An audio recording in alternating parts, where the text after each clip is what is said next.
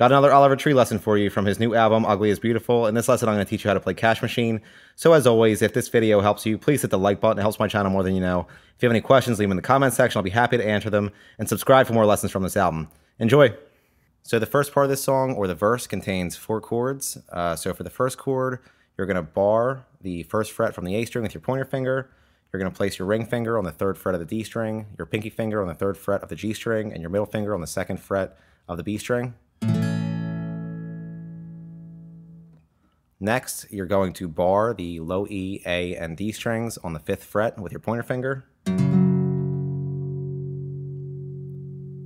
Next is just the open E, A, and D string.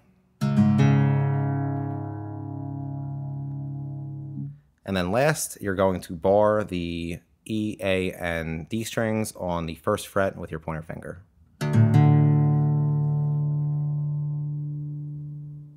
And all put together, it sounds like this.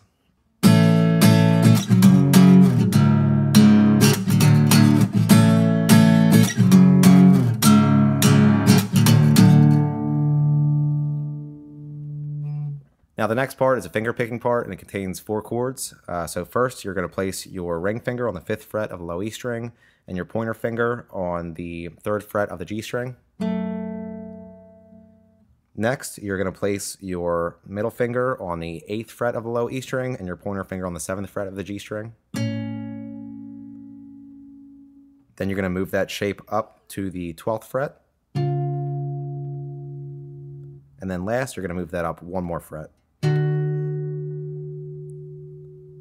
And all put together, it sounds like this.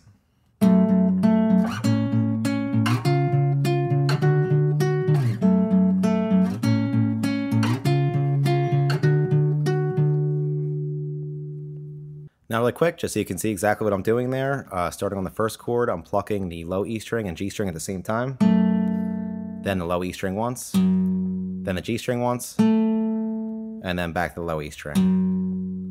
And we're doing the same finger picking pattern for all 4 chords. So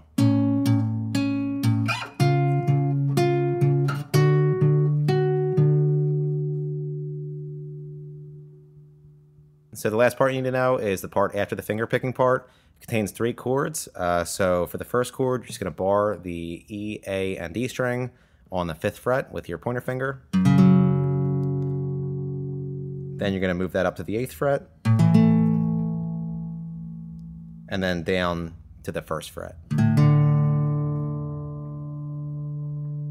And all put together, it sounds like this.